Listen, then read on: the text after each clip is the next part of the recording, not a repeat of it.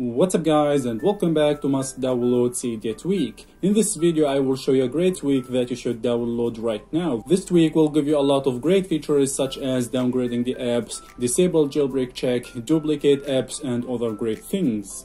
Alright guys, so as you can see here, this tweak will give you these great and very useful options such as lock-in apps, prevent phone calls in apps, downgrading apps, duplicating the app, and more features.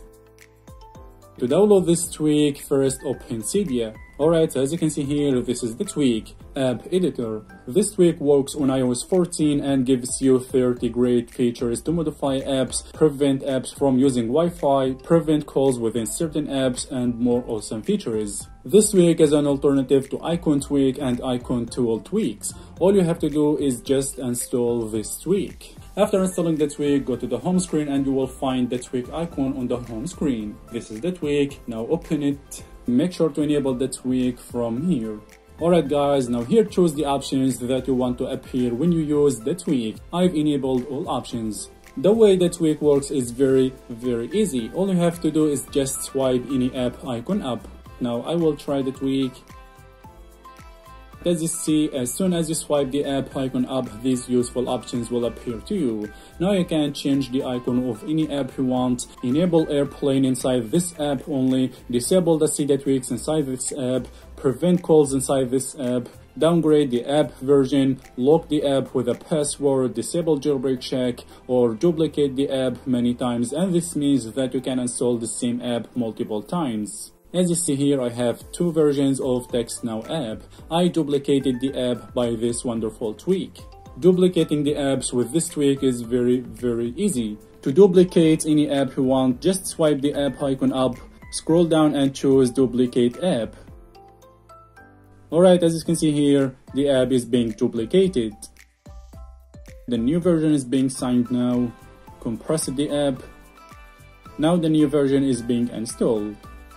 Boom, as you can see, the app was successfully duplicated, and this only took a few seconds. Now I have two versions of WhatsApp and I can use them together.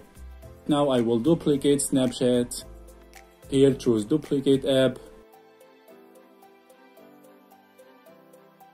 As you see, Snapchat app has been successfully duplicated. Now I have two versions of Snapchat app and I can use two accounts on my device. You can create as many duplicate apps as you want. Okay guys, now I will show you a very awesome feature that I like it in this tweak, which is choose an account. Alright, here select choose an account. Now here click set a new user. Type the name you want and then click set. Alright, now do the same steps again, but use a different name. Alright, select choose an account. Now here click set a new user.